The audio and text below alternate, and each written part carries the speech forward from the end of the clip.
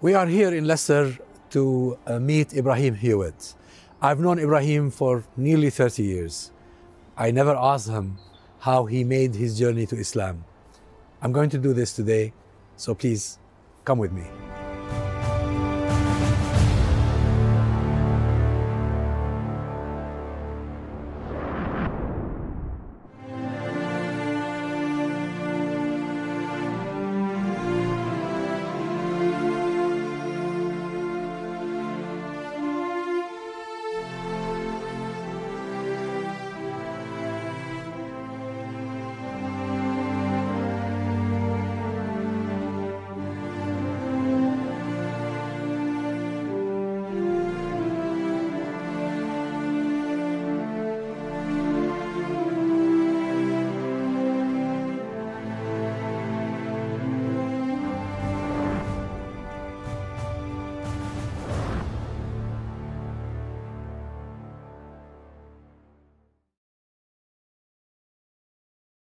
Well, Brother Ibrahim, we've known each other for more than 30 years, probably. Yeah, alhamdulillah. But I don't remember ever having heard from you how your journey to Islam really was made. So it's time.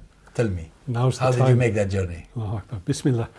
Right, it started, I was actually on a holiday in South Africa with an Indian Muslim family. Who I'd met some of the members here, and we went out there. They invited me to go and have a holiday in South Africa. This was in 1979, during the height of apartheid. I had to get a special permit to stay in a non-white township. And everywhere I went, I saw whites only, non-whites only. I couldn't... So not only coloreds and blacks were not allowed into white areas, whites were not allowed into colored and... You could, but you couldn't stay there. You weren't supposed to stay there because that would lead to mixing, and this was against the law. Yeah. So everywhere we went, we had problems because they'd taken me from Joburg, we went to Durban, we went around doing all the tourist things, and we wanted to go and eat somewhere. Where do we go and eat? You kind of go into a non-white restaurant, because I'm with them. We kind of go into a white restaurant because they're with me. So you were the problem. Yeah, we end up with sandwiches all the time, everywhere, And even go for a swim in the Indian Ocean.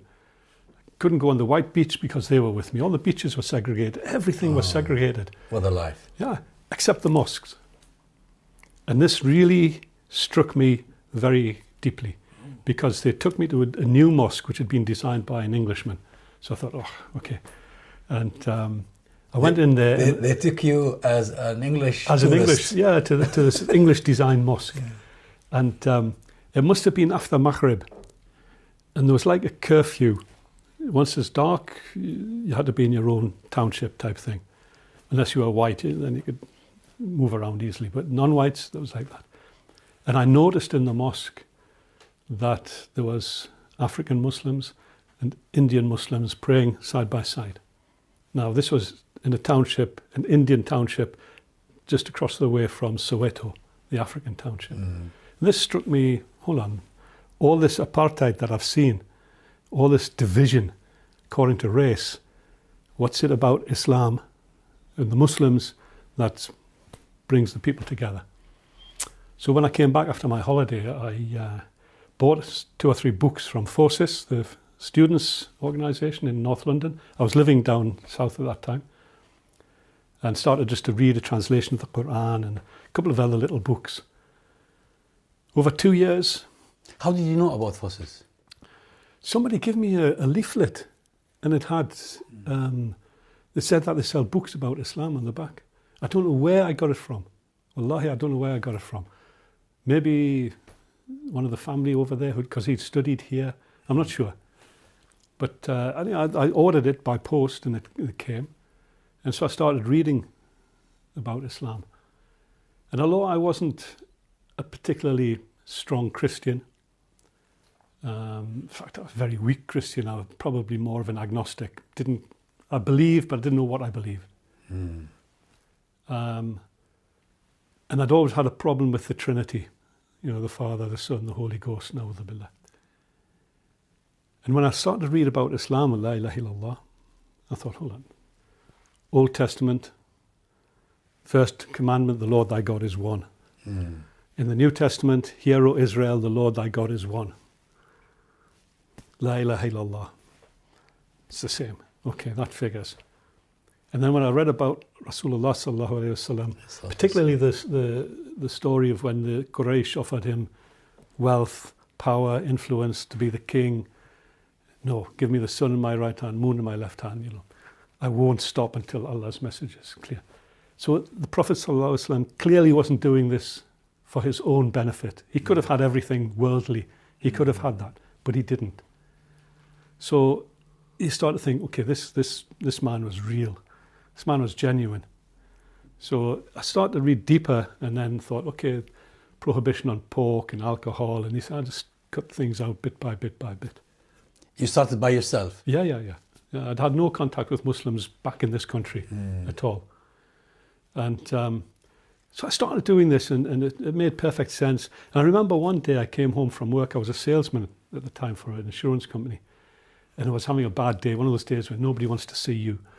And, you know, I came home, and it was raining, and it was dark. It was middle of winter, and I thought, you know.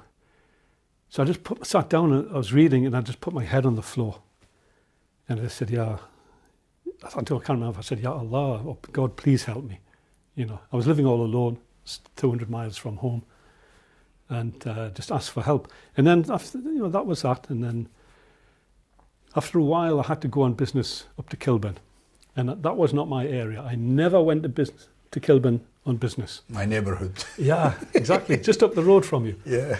And it was the old National Westminster Bank on Kilburn High Road. It's closed now. I see it's closed now. I was there a couple of weeks ago. They moved it to the other side. Okay. So I went in there, and as I was driving back to Watford, where I was living at the time, driving up, shoot uphill, I thought, this student's place is just around the corner. Let me go and see if they got any more books. Forces. So I went and I knocked at the door, and there's a Sudanese brother, Hassan Hamad, bless him. He answered the door. So I come, and I said, what's he saying, you know? And I said, I just want some books. Yeah, come in. He put me down, gave me a cup of tea. And then he told me afterwards that he went straight on the phone to a man called Muhammad John Webster. I don't know if you remember Muhammad John Webster. Yes, yeah, I remember bless him. Allah bless him. Yeah. Muhammad John, come quickly. There's an Englishman here. 90% is going to become a Muslim. Allahu Akbar. I went to buy some books. 90% is going to become a Muslim. Muhammad John came round. And he was telling him in front of you? No, he told you afterwards. Afterwards, yeah. He told you afterwards. So we sat and we were talking there. And then I was explaining to them what I'd been doing and reading, and I just wanted some more books. And we just got talking. It was a Friday morning. And they said, well, why don't you come to the mosque with us and see what's happening? I said, yeah, okay. So I had a company car. We all piled into my car. We went to Regent's Park. And rather than they drive you, you drove them. I drove them to the mosque. I think they only asked me to get a lift to the mosque, maybe. Allah. And we went to the mosque, and it was packed. And I was standing watching them. They showed me how to make wudu. And then I was standing watching them praying and sort of, you know, all this business. And then afterwards we went and sat in the main hall, and there's another Sudanese brother called Dr. Ali Al-Tahir, who was a student at the time doing his PhD. And I made Shahada. Subhanallah. I hadn't set out that day to become a Muslim. I hadn't intended to become a Muslim at all. Allah answered your prayer. Sahih. It's so true. You asked him to guide you. Yeah, subhanallah. Subhanallah. And, you know, I've never shaken so many hands as that. People coming up to congratulate me. Suddenly I had this whole new family and friends and this whole new network. And I remember driving back to Watford and thinking, oh, subhanallah. What have I done? I'm a Muslim. I've got to stop praying. I've got to, you know, and alhamdulillah. But Allah made it so easy for me. Now, how about the aftermath? I mean, it's embracing Islam affects your relations with your own family, your acquaintances. What happened to you? Well, that was hard because I was living away, as I say, my family from Newcastle. I was just outside London, and us Geordies from Newcastle, you know, alcohol plays a huge part in your life. Yeah, I remember my days in Sunderland. Yeah, so it's the big thing. If you don't drink, what's wrong? there's a problem if you don't. And I remember about 3 weeks after I'd become a Muslim, my cousin in Scotland got married. So I went up there for the wedding, and a Scottish wedding is even more than, Anyway, and they said, "What are you drinking?" I said, "A Coke, please." What? They think I was like come from outer space or something. And the funny thing is, my older cousin there, he asked my brother, said, "What's wrong with Brian? He's not drinking." And my brother turned around and said, "Oh, I don't know, maybe he's become a Muslim or something." Huh? He said that? Wallahi. Subhanallah. Allah Akbar. He didn't know. I hadn't told anybody. But the thing is, it was funny because where I was working, my boss hated beards. And I remember one guy started to grow a beard, and Mr. Quiller, his name was David Quiller, said, "No, take it off." Yeah, they believe that in the PR business, you mustn't have a beard is not good. Yeah. So he was on holiday when I became Muslim, and by the time he came back, you had a beard. I was starting to grow the beard. Come here, what's this? And I told him I'd become a Muslim, and this is the Sunnah of the Prophet sallallahu alaihi wasallam. Okay, no problem. Oh, he tolerated you. No problem. He used to leave his office, let me pray in his office. Subhanallah. In the winter, if I'm stuck on a phone call at his Maghrib, he'd walk past me and he's going, "Look at the time, your prayers." He'd remind you. Yeah, it made it so easy for me. But then the big thing was to go and tell my parents. And that's Christmas. So it didn't affect your work? Didn't affect my work at all. Other than that, I was selling life assurance, and it was all to do with riba. And again, my boss, I explained to him the situation, and he made it possible for me to not be a salesman, to come in as an office manager. So I didn't have to try and sell something I didn't really believe in. Well, he was a noble guy. He was a very good man, very good man. Okay, your parents then? Yeah. So my parents, it was coming up to Christmas, and when you become a Muslim, sometimes it's like a pendulum. You're way off on that side, and you become Muslim, you swing all the way to that side. So I was very sort of hardcore in many ways, and I didn't want to get involved in Christmas. Now looking back, I can say, shouldn't have done that. Maybe I should have been more. Should have been tolerant. softer. Yeah, should have been softer. But that's not the advice I was getting. Khair, alhamdulillah. But that's the human nature. When you shift from one situation to another, you become initially some sort of a radical. Well, everything was so clear. And this was the beauty of Islam for me, that I was supposed to be Christian before. The Church of England in this country is so wishy-washy. There was an issue. I was actually brought up and christened as a Methodist in the Methodist Church, not the Church of England, because there was an issue there. So things were all very different and wishy-washy. But Islam was very clear, and for me it was like black and white. There were no grey areas. In that sense, it's comforting. It was comforting because there was a sort of a foundation, a solid foundation to build everything on. I wasn't sort of lost and drifting or anything. It was solid foundation, alhamdulillah. But I had to go and tell my parents. So I drove up to there and I sat them down one day. I said, "Look, Mum and Dad, there's no other way to say this, but I've become a Muslim." You can hear a pin drop. They went silent. Yeah. So my mum, bless her, they're both passed away now, so subhanallah. My mum said, "Oh, do you go to some kind of church or something?" I said, "I go to the mosque." And my dad jumped up and said, "You don't need a mosque, you need a madhouse." He said, "I'm going out for 20 minutes, you'd better not be here when I come back." Oh. So I'm sorry to hear that, Dad. Anyway, he went out. So I explained to my mum, I said, "Don't worry, I said, everything will be fine." And it did. I used to meet my mum at my brother's house. After that, my dad was really... Did it remain like that? No, alhamdulillah. I got a phone call one day about 18 months later, and he phoned and says, "Dad here, your mum's seriously ill in hospital, you better come home." So I went home and he greeted me nicely. And that was started to build and rebuild the relationship. And alhamdulillah, over the years, I mean, my mum told my wife that he's a much better person as a Muslim than he was as a not Muslim. Subhanallah, she said so. Yeah. She never told me. But she saw a difference in my attitude, my the way I spoke to people, the way I dealt with people. She saw a big difference, and for her it was very much an improvement on what I was before. Now, unlike some people who convert to Islam, you, I guess from the beginning, you became active. You did not just keep it to yourself. Or am I wrong? Because at least since I've known you, you've been active. Well, I suppose it depends who you're with when you become Muslim. I mean, very much the first few weeks and months, I used to be at Forces every week.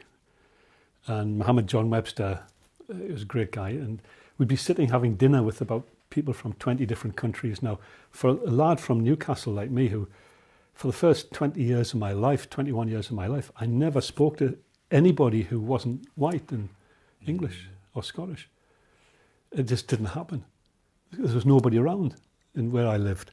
So moving to the south was an eye-opener. So it wasn't just a new religion, it was a completely new environment, culture, everything. And I remember sitting with Muhammad John, and all these brothers were from Sudan, from North Africa, from Malaysia, from Middle East, from Pakistan, all these. And Muhammad John Webster would sit there and he'd say, listen to this. And he'd make some outrageous statement. And then he'd just sit back while they all start arguing, And it was brilliant like that, because you start to see, and it was very much that they were there and they were showing me different opinions and stuff like that.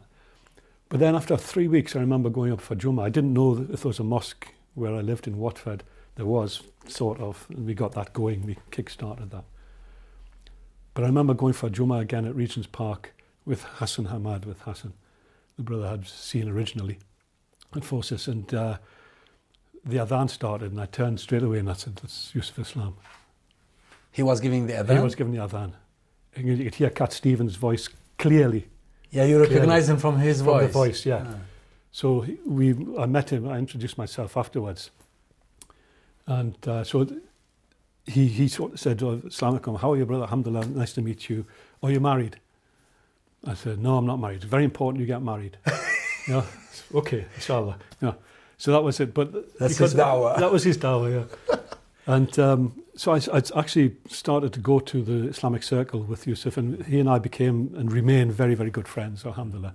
So I worked with Yusuf and active as his personal assistant, and then as involved with the education side of things that he's involved with. So this sort of spread, and it was through Yusuf that I got involved with Palestine. So alhamdulillah. And that reminds me of this community, the community of converts. Talking to some people, you get a sense from them that initially they feel lonely, they feel isolated. Some of them were warmly welcomed by the community, by the Muslim community. Others feel that they were not sufficiently cared for. Okay, I know I've seen that a lot. I think it's down to the individual. I certainly didn't feel lonely, and I don't have a problem with loneliness. Because you started with Forces. Yeah, I was there straight away, and there was plenty of people to meet and know, and but I enjoy my own company anyway. Now I'm comfortable with who I am, and I can spend time on my own without a problem. Even at that time, I've heard this before. The Muslims don't do enough for the new Muslims. Okay, that's true to a certain extent, but it's a two-way street. We mustn't walk into a mosque and assume that, look at me, I'm a new Muslim, everybody must come forward and do something for me and greet me, and look at me, I remember going to the mosque early on in Watford and places, East London even, and you'd walk in and everybody would look at you as if you've got two heads or something, because it was strange then. This was the early 1980s, 1981. It was very strange to see an English Muslim or a white Muslim. They were there. People were around. I mean, people like Dawood Rasa Owen and lots of been Muslims from the 60s and 70s. But it was unusual. Even when I went for Hajj first time, 1984, the Iron Curtain was still down, so you didn't get all the East European Muslims that you see now, the Bosnians and all that sort of thing. You didn't get that. So I remember being on Arafat, on Yawm al-Arafat, Ihram, everything. And his brother came up to me and made salam, started speaking to me in Turkish. He thought you were Turkish. Turkish. I was a Turk, yeah. And in those days, even the Turks were generally the older, middle-aged and older. Well, if people. I didn't know you, I would mistake you for a Turkish. It's fun. So he started talking to me in Turkish. And I said, sorry, English. You English? I said, yeah. Are you a Muslim? In Arafat? In Arafat. So I sort of looked at, the ihram, and then he laughed and and we sat down, we had a little bit of chat in the thing, in as much as the English that he had, and I have no Turkish. Yeah, I think most Muslims associated Islam with a culture rather than with humanity. Yeah.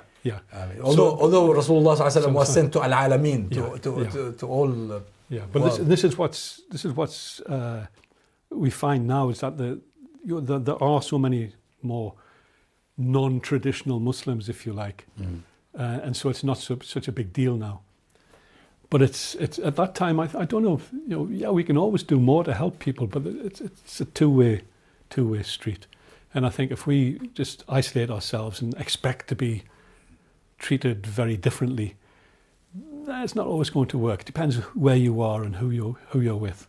But as I say, alhamdulillah, I mean, I was always in this sort of environment where people were active.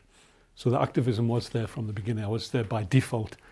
And I got involved, and you get known and asked to talk. As a new Muslim, you're often asked to go and give a talk somewhere, or you go and visit a school to speak to the kids about your faith, why you've become a Muslim. And it would break the mould, if you like, to see and hear a Geordie accent, a white man going in to speak about a faith which most of the people associated with Pakistanis or Indians or maybe Arabs, but not even Arabs, but Pakistanis and Indians, because that was the community that they saw.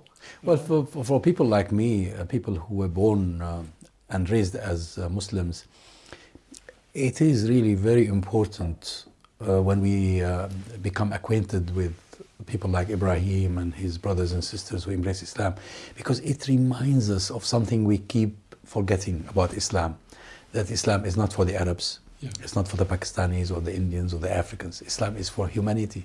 Yeah.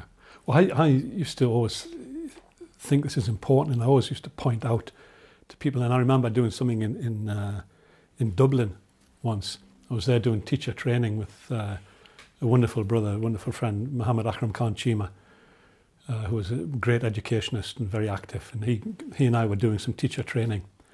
And then in the evening, the community asked us to speak to the parents. And so we were talking, and after the education bit, and Brother Ibrahim, when did you become a Muslim? Inevitable. So I said, alhamdulillah, I became Muslim in 1981. When did you become a Muslim, brother? And when did you become a Muslim, sister? Well, we were born Muslim. Don't give me we were born Muslims. You were born into a Muslim home.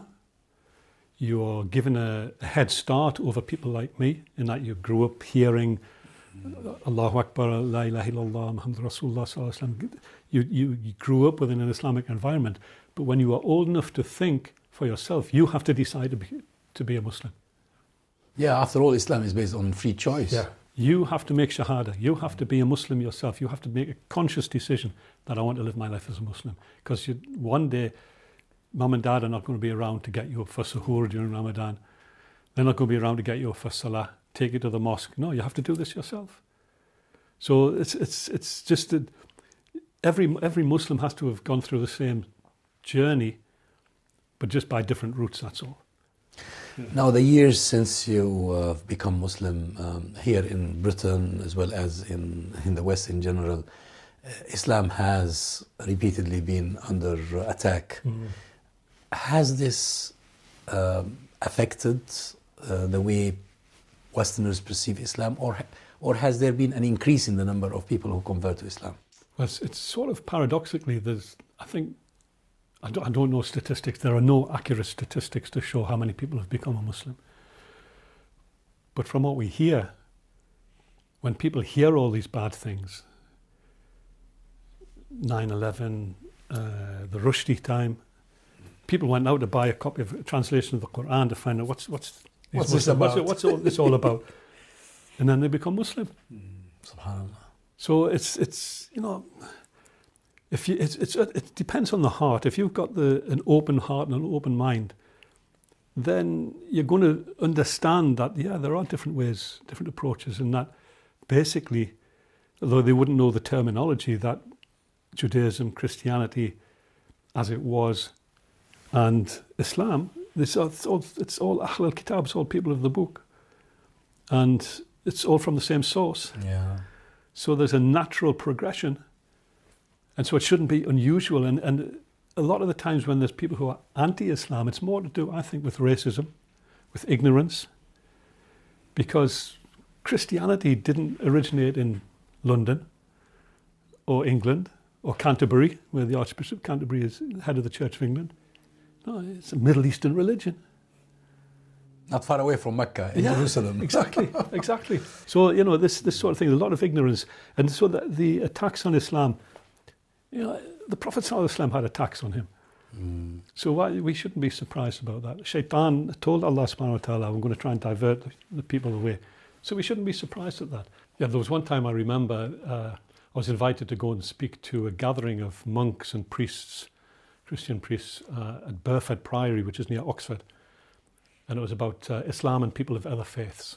So I wrote a nice academic style paper, and I got there and I looked, and there's a whole group there, and including a few bishops. So I said, okay, I just want to remind you, I'm a Muslim. Ashhadu la ilaha illallah wa ashhadu anna Muhammadan abduhu wa rasuluh. There is no God but Allah, and Muhammad is the messenger of Allah. And I invite you all to become Muslims for your salvation. And there was silence. Don't come to me running to me on the day of judgment to say nobody told you about Islam. And they all started laughing just like that. And once they started laughing, that broke the ice, and we started to be able to get it. It was really good. And in the afternoon, I prayed outside, lovely day. I was praying on the grass outside. In the afternoon, the abbot, the head guy at the place, came and asked me if I would recite some Quran for the community. They all live there, the monks. So he took me into the chapel, and they were in the middle of a service. It was a proper service. They pray like 7 times a day. They're having services in there. And he said, okay, so this is the order of service. This is where you speak here. So I was thinking, what do I do? So I recited from Surah Saf about Isa alayhi salam asking the Hawariyin, Man ansari ilallah, right? Which amongst you are going to be the helpers of Allah? And then I did it in the translation in English, and they were crying. Really? They were crying because they didn't realize that Isa alayhi salam is mentioned in the Quran. Even the disciples are mentioned in the Quran. Allahu Akbar. So this is the way, you get to people's hearts by telling the truth. We don't have to shy away from the Quran. Let people hear the Quran. Let people understand the Quran. Know what's in there. It's not just all about chopping hands off and heads off and flogging people and this and this. No. Islam is about development. It's there to enrich society. It's there to take people forward. Sharia, to take people forward to Jannah, inshallah. So this was beautiful for me. It was brilliant, but it was, How long ago was that? Oh, it was about 20 years ago now. MashaAllah. Alhamdulillah, it was really, really good. Jazakallahu khairan. Alhamdulillah.